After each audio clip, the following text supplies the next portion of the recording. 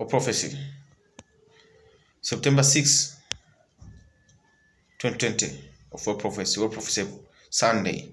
I pray because I see an accident of a plane in Saturday. I pray in Jesus' name.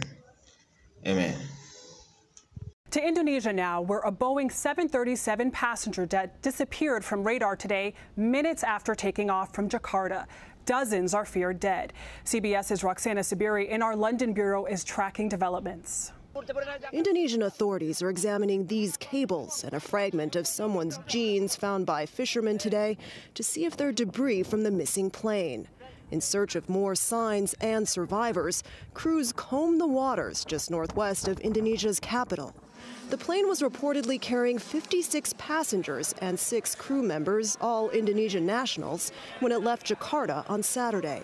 The flight tracking service Flight Radar 24 says about 4 minutes after taking off in heavy rain, the plane plummeted more than 10,000 feet in less than 60 seconds, then disappeared.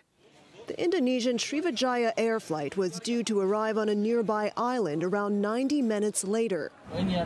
This man says his wife and 3 daughters were on it. I was supposed to pick them up, he said. I won't be able to meet them again. The Boeing 737-500 was 26 years old.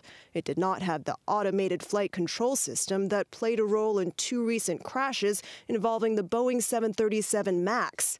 The first of those was in 2018 when 189 people died after their Lion Air flight plunged into the same sea where today's flight vanished.